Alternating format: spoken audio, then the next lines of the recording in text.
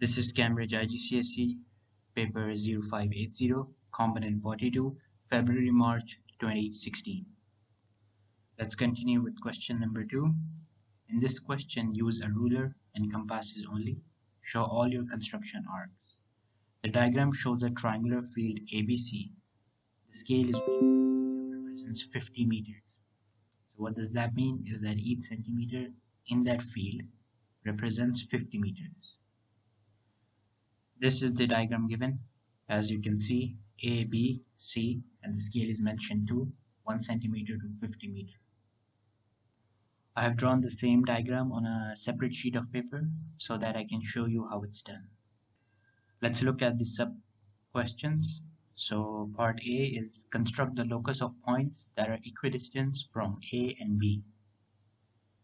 Locus basically means the set of points, and as in part A, they ask that are equidistant from A and B. So this question means that construct the set of points, as in a line, a set of points that are equidistant from A and B. They have equal distance from both point A and point B. So let's construct part A first.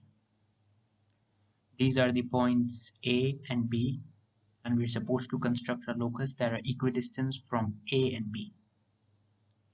So in this question, we will use a compass, and the width of the compass should be more than the distance, should be more than the half of the distance between A and B.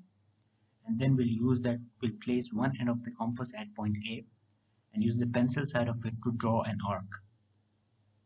And then we'll repeat it same with point B, and then those two arcs will intersect at one point, and a straight line which will pass through that point will be the locus.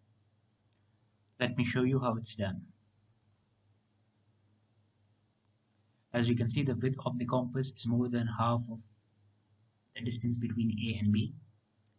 And then we have drawn two arcs, and the locus, there is an intersection between those two arcs, and that locus will be the straight line passing through A and B. So as you can see, the arcs are intersecting at point O. I've named it as point O, and the straight line that is passing through this intersection is the set of points, the locus.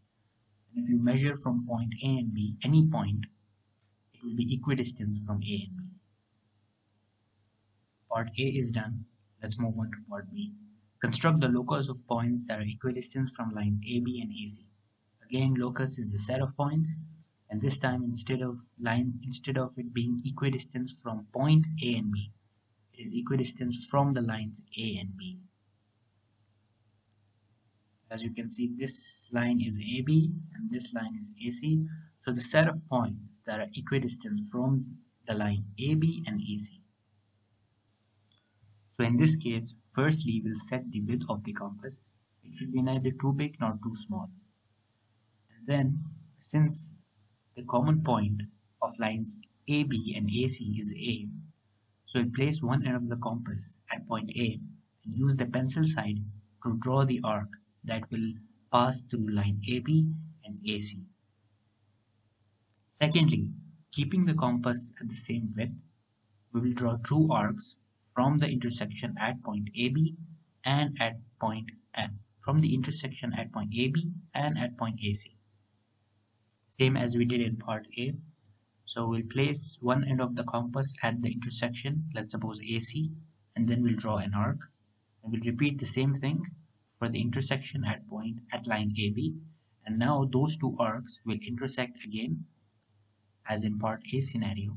And the locus that are equidistant from AC and AB will be a straight line that will be passing point A and the intersection of those two arcs. That straight line will be the locus of our part B. Let me show you how it's done. As you can see, we set the compass at a specific width and we draw an arc that passes through line AC and AB. We mark those points.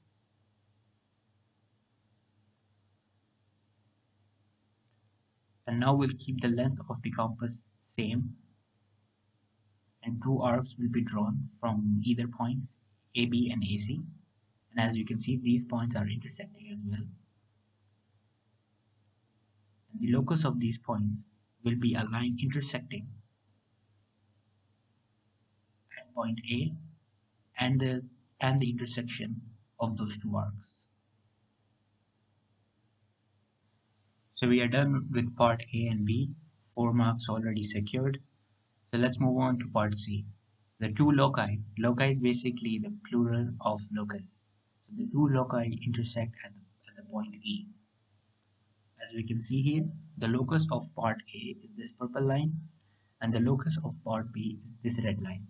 And these two locus intersect at one point, which will be marked as a blue dot to represent the intersection between these two. This is this intersection between the two loci. The second line of part C, construct the locus of points that are 250 meters away from A. Second line of part C, construct the locus of points that are 250 meters from A. So first of all, we'll do the conversion. 1 centimeter was 50 meters. So in this case, 250 meters will be 5 centimeters. Locus again is basically the set of points that are 5 centimeters from E. Since it is one point, so the locus of points will be the circle around the point E, whose radius is 5 centimeters. Let me show you how it's done. Since 250 meter is 5 centimeters, we have drawn a scale of 5 meters.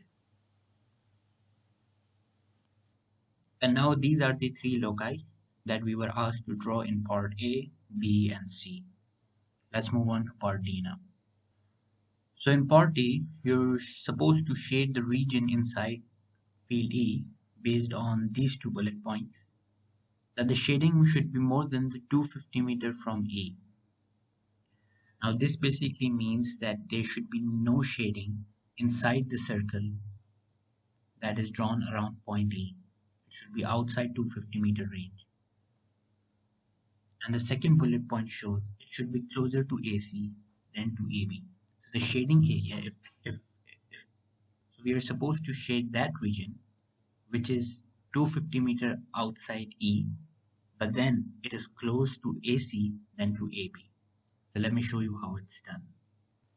Now as you can see here, the first bullet point mentioned that it should be outside the range of 250 meter.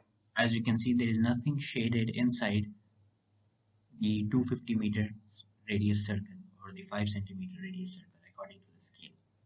So, and the second bullet point mentioned that it should be closer to AB than to AC. So everything that was shaded in this region or in this region would have been closer to AB than to AC. But in our case, they mentioned that it should be closer to AC. So these two shaded areas satisfy both the bullet points. It is outside the range and it is closer to AC and AB. So this is what your final diagram will look like. I have not shaded it properly, but then you're supposed to use a pencil to shade it in the exam paper, not with any other color. And this will be the final shape with the shaded region of your diagram. End of question number 2.